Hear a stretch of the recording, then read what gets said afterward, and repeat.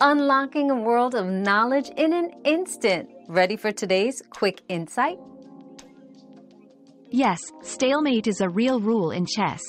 It occurs when a player's king is not in check, but that player has no legal move to prevent their king from being captured on the next move.